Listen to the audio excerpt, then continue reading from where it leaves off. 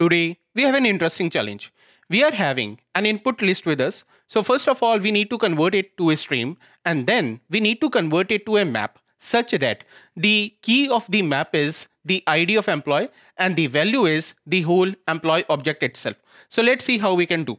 So first of all, we are going to say here amp list in this way, and then let's convert it to a stream, something like this.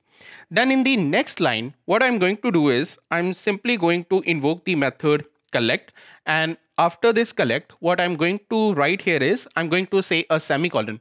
Also, let me bring it a bit towards the left so that it's clearly visible to you. Now within this, I'm going to say here collectors, and then I will be saying here to map. I mean, it's that simple, direct as it is. Now you can see that this to map is going to accept two arguments. The first one is going to be what kind of key you want to provide here. So here I'm saying that in terms of key, I want to make the ID as key. So I will be saying E is the input. So for this, you get the ID as the key. So it is going to look something like this. Then the value is going to be the employee object as it is. So for this, I'm just going to say here E, that is again the input, and the value is again going to be the whole employee as it is. Now let's execute the code. As you see, we are getting some exception here. Let's see what it is. So it says there is a duplicate key 101. The issue is that in input, we are having two IDs, which is 101.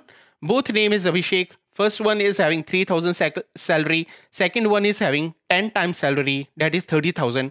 And I love this second salary better. So what we want is that whenever there is such a scenario, the map should override the previous value. I mean, generally also map does the same thing. So what we can do is that with this to map, we are having one more overridden method. So that can accept third argument. So we will go here, and in the next line, we are going to provide the third argument. Now this third argument is going to accept two inputs. So here we are going to say E1, and then we are going to say E2.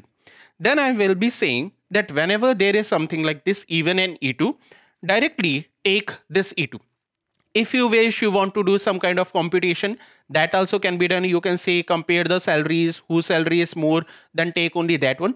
I'm simply saying take the latest one, that is E2. So now let's again execute the code. As you can see, now we are getting the correct answer, and just by executing one code, my salary has increased 10 times from 3,000 to 30,000. Do like the video if you find it interesting.